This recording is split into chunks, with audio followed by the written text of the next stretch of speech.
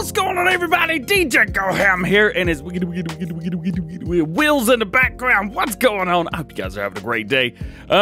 So I had to re-download FarmSim because I'm silly. And I was sitting here going like, oh, I bet I could just do like this because I've always had my mouse turned off.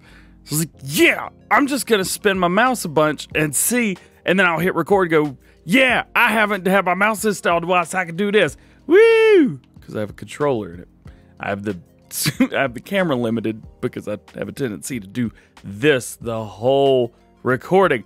But yeah, when I started doing that, these started going wiggity. So I got to reset this thing. I just reset to the back of the, literally like right behind it. So let's go in and reset and talk about the things that we're going to do today. Because we've got a few. There we go, reset.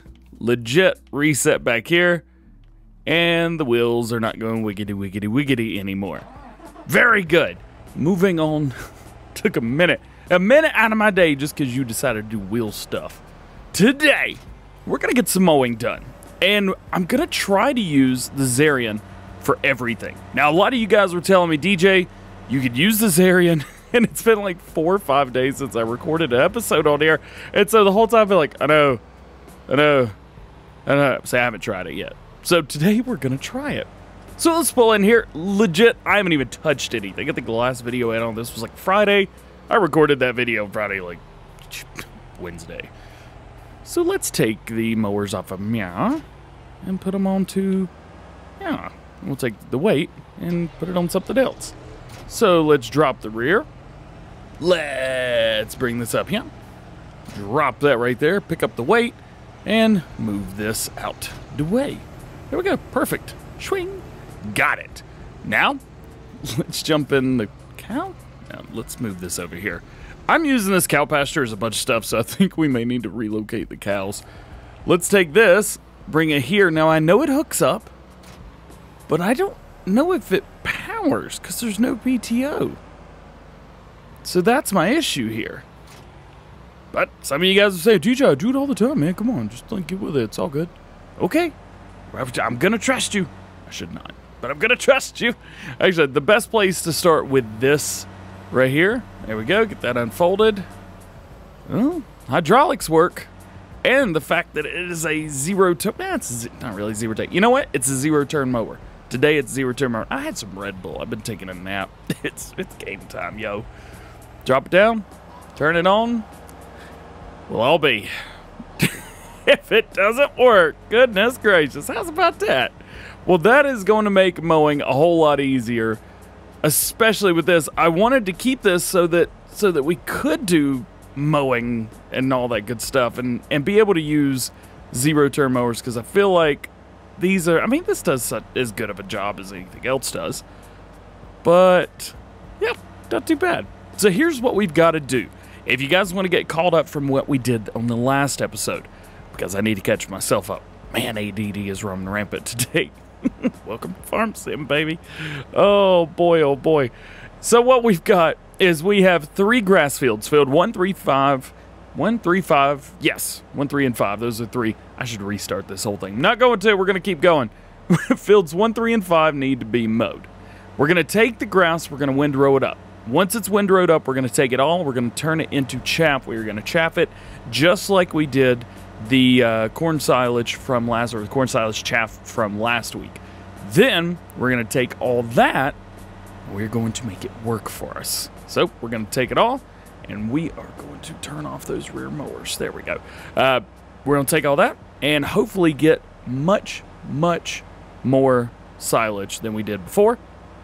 Maybe, just maybe, we're going to make a bunch of silage. Shouldn't take too long, so let's get to it. This has actually turned out really good. It's a little bit long. If I had a shorter all-wheel steer tractor, might work a little bit better, but this is working just fine. As a matter of fact, if I had the couple of the Pottinger mowers, I'd probably just use those instead. But we're using as much Claas equipment as possible. We're almost done. We've got, what, one itty-bitty sliver of a pass right here and be done. But you can see right here at the end, just turning in general, just a little bit more difficult than it has to be. Did we miss a little spot? We did miss a little spot. We're going to fling back around, and we're going to get that. Now, I'm not going to do this entire thing in one swipe. We're just going to kind of do field by field. That way I don't get bored, and that way you guys don't get bored either. So we've got that. Good, good. Fold it up, be done with it, and bring it over here. Awesome. Now, the great thing is, with the next few things, we actually can do the rest of this in, like, a couple different things. I think what I'm going to try to do as well, I don't think I've got it purchased, but I'm going to buy it. Okay, this guy right here. Let's see if we can drop that, because we only have 2 tractors, I think, now. Yeah, we only have 2 tractors, so with this, I actually need to get in there, so I got to move the Griffin out of the way. Also, big stuff happening with Griffin stuff. That's all I'm saying. I get so excited. Oh, man, I can't even say anything. I think I'm getting excited. Max this thing out of here. I love this truck, by the way. Let me know if you guys are using the Griffin. The Griffin is amazing. It really should be on everybody's map. This, along with the Hulk Plus Plus and the Warrior Plus Plus, have just transformed Farming Simulator, and I think it's completely for the better. Now, let's go right there. Actually, let's reset, because I don't want to buy this. At least not yet. Did we reset? Oh, yeah, it doesn't make a noise. Move it on. Today's going to be one of those days, guys. If you don't want it, just come and see us tomorrow. All right, we need to buy one of these, the front lifter. We're going to buy a color version, and I think I'm going to go with white, because I think the white would look kind of the neatest on here. We could do a red, but I don't think the red's, I think the red's going to be a little interesting. So we could either go with a gray, but I'm not sure how the gray's going to look. But the green or the white would look good. So let's go with a white one, and we'll see what it looks like. If it's bad, then we'll change it up. But I think it'll be okay. Right here, front lifter color, Claas, yep, purchase. Yes, please, thank you very much. Now that that's done, we're just going to reset this. Also, a couple people were asking me, what is that thing that I just did? I don't know what it's called. It's like Store Helper or something like that. It is great for changing up locations. When you're leasing, it's fine. But when you're purchasing, sometimes it gets a little bit interesting, because it'll like charge you extra. It charges like 10% or 5% or 2.5%, something like that. Charges extra. That white looks real bad. We're going to use it anyway, don't care. We're going to back in here because I need an extra tractor. And I was like, you know what? I got plenty of horsepower in here. This will work. Actually, do I have plenty of horsepower in here? Oh, I don't have enough weight. That's a fact. That ain't going to work. It's not going to work. Look at this. We were just trying and trying. Ooh, what if I get another one of these and put a weight on the front of it? Oh, I can hear the wheels in your head spinning at home, and you're absolutely right. I should get another one of them and put a weight on it just so this works. I don't think I've got enough horsepower, though. All right, front lifter. We can all agree that white was not the color to purchase at all. So let's get the gray. Let's set it for right there. We're going to reset this one. Just like that. Hopefully this is the correct color. Else it's going to look bad too. This is going to look bad too, isn't it? Oh, come on. Slide up for it there. That's the correct color. And that looks way better than that does on the back. That is nasty. Let's get... That's something. Nope. That's not it. Oh. Oh, that's not right.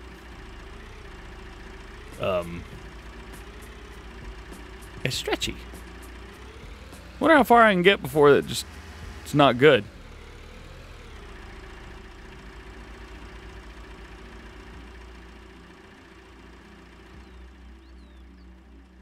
Yeah, something's going on. Well, we got it off of there. We're going to pick up a weight real quick. This weight should do. It might do. I'm not sure there's enough weight on the front of this thing right now, but I am intent on making this work because I want to see it work so bad. No, let's go into first person because the telehandlers you can see pretty darn well. I had to detach not only the 3-point, but also the thing. It's the, all right. Can we do it? Hooked. Yep. So my front weight just dropped itself. And now my front weight's doing that thing that it... One day, everything will work. One day. Okay, got it. Good. Pick it up. Good. Yeah. That took too much time. That's exactly how much time that took. All right, so this is going to be completely bad. I hope you guys are ready because we're going to have to swap tractors immediately. But we're going to do it anyway. Dead cow, dead cow, dead cow. All right, we need... Get this thing open. Let's pull up our help window here just to see kind of what's going on. Let's see. Mode, no, no, no, no. Swap between everything. Work mode. Yeah, I don't... It's not telling me what work mode we're in because this is not supposed to happen. All right. I don't actually know which way this is going to spit it out, so I'm just going to drop it and see. All right, so it's kicking it that way. So now we could do this. Turn, turn, do it. All right, should kick it into the left. Turn it on. This is working. It's working, man. All right, we got to take a picture of this because this is hilarious. All right, smile and say doesn't work. Not supposed to work even. All right, title of video: using telehandler to. I'm so sorry. This is great, man. I'm loving it. I am loving this so much. Unfortunately, it's not loving it. And we're definitely going to have to swap a vehicle because this with all-wheel steering... Actually, we can turn all-wheel steering off. Yep. This ain't going to work. We were so close to a breakthrough. It just isn't going to happen. Not like that, it's not. Let's get this thing reset up. I was able to disconnect it and everything, no problem, so that's nice. Hooked up, turn the help window on.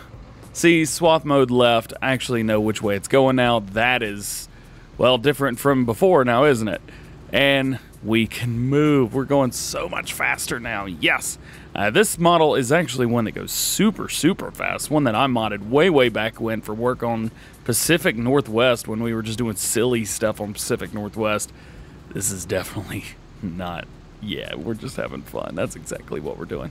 So, now that we've got all that done, I've showed you guys before how to use this this swather right here. It's a lot of fun. I really enjoy using this.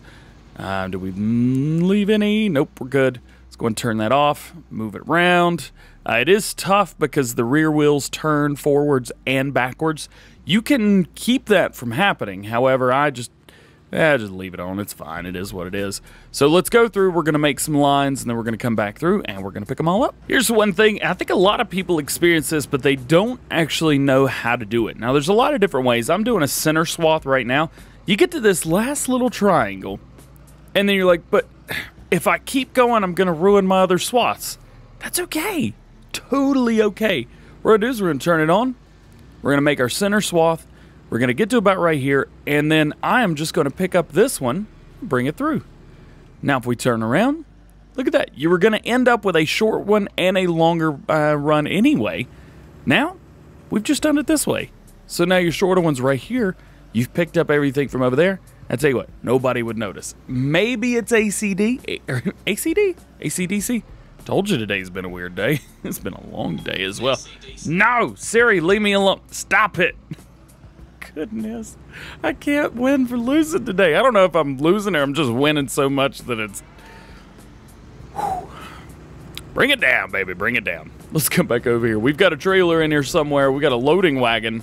That's exactly what we need. There it is. We're going to pick up the loading wagon. We're going to turn all this grass into chaff. And simply just jump right in, turn it on, turn that pickup on, and then you can either go from like an above look, or you can go in cab.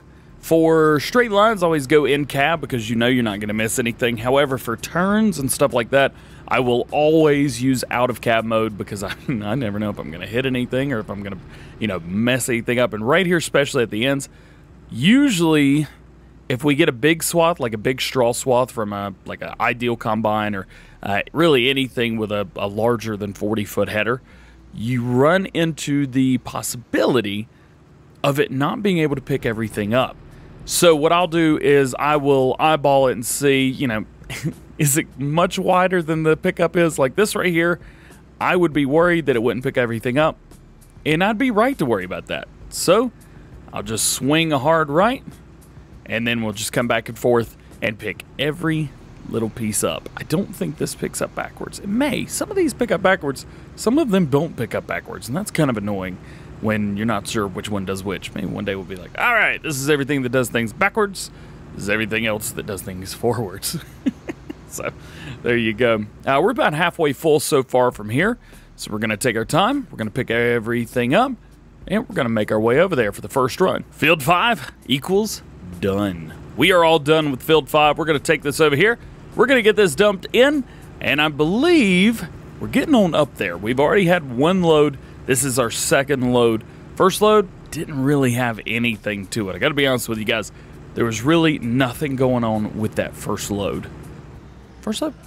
Yeah, there was. It was full. What are we talking about? But that was it. There was only one load. I was expecting to get at least 2 off of here. Now, of course, that's not our largest grass field. And speaking of grass fields, Field 4 is now going to be a grass field. 62, 64 oats. 77 and 80 are both wheat, and 79 and 88 are both barley, because I said we are going to be doing a massive straw crop harvest. It is a dumb decision, but I am very, very excited because, as you guys know, I love straw crops. Don't know why, can't explain it. Just is what it is. No apologies. So we are going to do a massive straw crop harvest, and we're going to have a good time doing it. Right here is about right there. This is the way that I load these in as well, especially when you're working by yourself. You really want to go ahead and get all this stuff kind of in there and packed in and backed up and all that good stuff, because once you get it all, let's actually raise our pickup, and we're stuck. So don't do what I'm doing, I guess.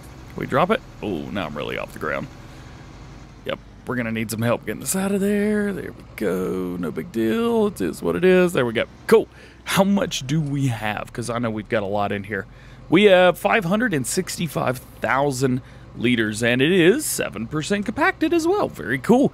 We will be using our large Zarian for the compaction, because we could simply get that thing up there and just run around in circles and be totally fine. We'll be good with that. So we've gotten 2 things done now. Or 3 things, I guess. We mowed, we dropped our weight, we mowed, and we windrowed, and we picked it up. So what we're going to do this time around is the exact same thing. I've got 2 more fields to do. I'm going to knock both of them out. We're not even going to record it. I'm just going to get them done, get it over with. And then we are going to pick back up once we've got that done, because we will have to come back through. We're going to need to spray these fields. So this field and the field over there, we're going to have to spray both of those. We may put solid fertilizer on them, at least this time around. But I will tell you, eventually, we're going to have to do a... I think we're going to have to get another tractor. We're going to have to figure something out. Maybe we can use our Telehandler since we've got the 3 points on him. Maybe we can use that, but we don't have anything now that will do narrow tires. Now, we could do narrow tires on here, but this is a little bit big for a spraying tractor. So we will take a look and see, look at our finances and say, how stupid were we when we sold the other tractors? We're going to go from there. But let's knock these fields out. Last run right here, 4,600 liters. Can't believe I had to go back to field 1 just to pick this up. But everything else is done. Every field is picked up with grass. We've got all 3 of them today. The problem is we're overflowing a little bit here. So we're going to have to take that. Going to run into the wall? Absolutely, we're going to run into the wall. We are going to have to take all of this at the front and move it because I have not tested to see if this can hang off the edge or not. So I'm not even going to attempt it. I am just going to dump this in here. There we go. We're empty. Perfect. That's about as far as I want to get that done. Now I'm just going to drop the trailer and start moving up and down, up and down, up and down. It's going to take a minute. It's going to take a hot minute, but eventually we will be good. We're not going to do too much around the front section right here. We have 759,000 liters in here. This will hold way more than that, as you could probably tell, but unfortunately we can't really do much more with any more. So I'm going to do my best. And yes, the silo, the way this silos, or both of these work, is they do pile everything up in a triangular shape with a flat top on it right in the front. So there's not a whole lot that we can do about that. That is what it is, and there's nothing that we could do about it. However, we can try anyway to go up and down and get stuff together. So that's exactly what I'm going to do. Can't really do much with this kit. Nope, not at all. Well, we're a little underpowered for what we're using here, but it's working okay. I'm not sure which one of these is better. They were the only two I had installed that showed as being a leveler, and more so a weight than a leveler to make compacting go quicker. And we're going between 1% and 2% every time, forwards and backwards. As a matter of fact, we're done. I can just back off this thing. We're good. Yep, there's 100%. So, what do we do now? Well, I need to get all this junk off the edge, put back in, which means I need to find a telehandler right here. And we got a bucket around here somewhere for it as well. It's a big bucket, which is good for us.